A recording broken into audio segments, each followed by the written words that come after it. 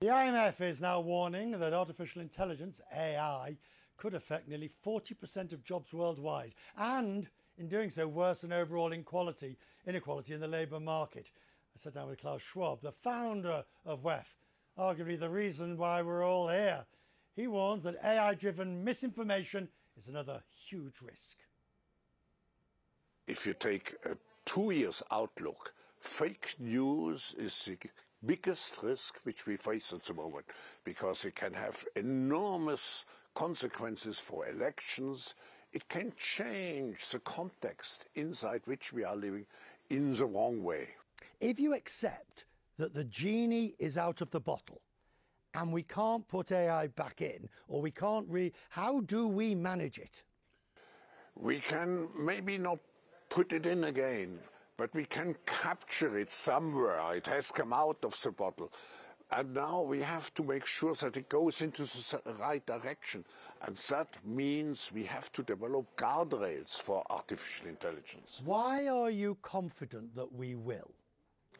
I'm not so confident, but we have at least to undertake the necessary steps. And the key step is bringing governments and business together. And because only through cooperation of those two main pillars of society, integrating also civil society, you can create a kind of framework. Are you worried about the US election in November? Of course, I'm worried exactly for the fact that it may be very much influenced by fake news.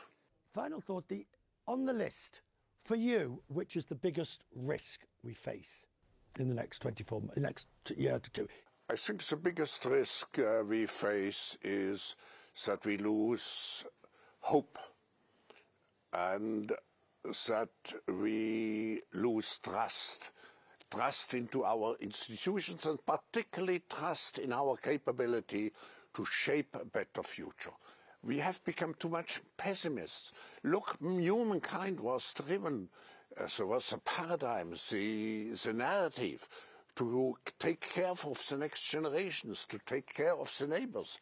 And we have lost this capability to a certain extent. How do we get that back? Look, the world is also full of opportunities. And the world, what's happening is not happening. We are the cause of what's happening. So we can construct the world of tomorrow.